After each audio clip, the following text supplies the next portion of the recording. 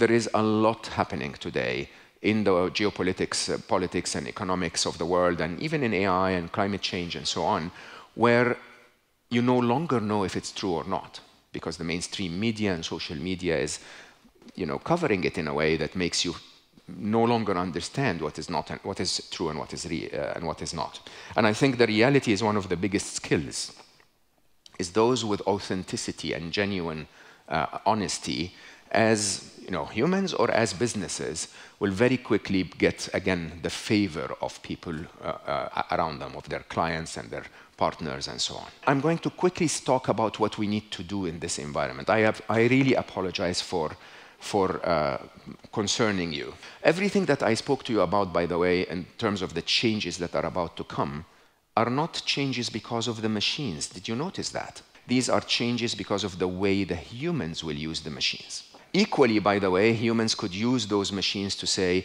let's completely ignore power. Every one of us can live like an emperor. It's fine.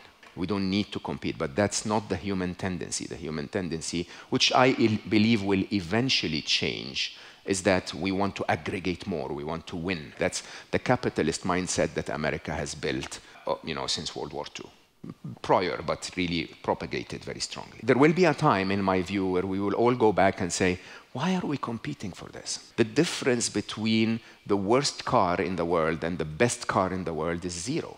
Everything's so perfect. The difference between the abundance that every one of us can have today and the life that the Roman emperors had is infinite. So why are we competing for more? So I call that normally in my book, Scary Smart, I call it the fourth inevitable.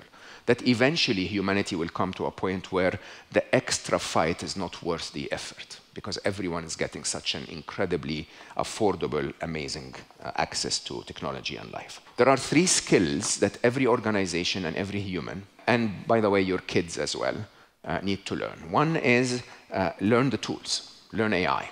Don't live in the fax machine era anymore. When you leave today, go to one of the top tools, Gemini or ChatGPT, and basically ask and say, I'm in retail, I live in this country, I'm very interested in food and beverage retail or whatever, I don't know, something. What tools should I be aware of? What AI tools should I be aware of if I want to create videos or create marketing material or whatever? And it will tell you, and then you can follow from there.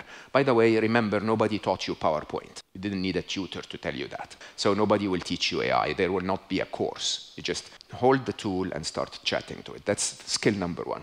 Skill number 2 is I urge you to find the truth. Find the truth. The sign of this era is for you to not be... did you see the movie Idiocracy? Yeah, that's a must. That's a cult classic. You have to see that. You really have to find a way to tell yourself, not everything I'm being told is true. I need to find out for myself what the truth is. So the biggest difference between ChatGPT and Google search when I worked at Google is that when you searched Google, it gave you a million sites and told you find your own truth. When you search ChatGPT, it tells you with confidence, the answer is, boom, a highly influenced Californian answer and view of the world. I went and asked ChatGPT, what is Mo Gawdat's wife's name? For 4 times in a row, it told me the wrong name, with total confidence. And every time I corrected it, it said, oh, I'm sorry, yeah, maybe you're right. And then on the 5th time, I said, what is Mo Gawdat's wife's name? It gave me the right answer, which is, I don't know. AI is not capable of doing that. So that's the second top skill. The third skill is human connection. Believe it or not, I'm going the exact opposite way. So I know the tools. I spend 3 hours a day to keep up, believe it or not. I'm very, very careful about understanding the truth. That's the reason why I spend so much time in deep analysis of geopolitical and economic issues. But the third one is human connection.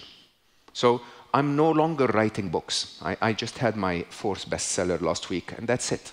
I'm not actually going to write books again, because books are not human. I'm going to go more and more and more in this.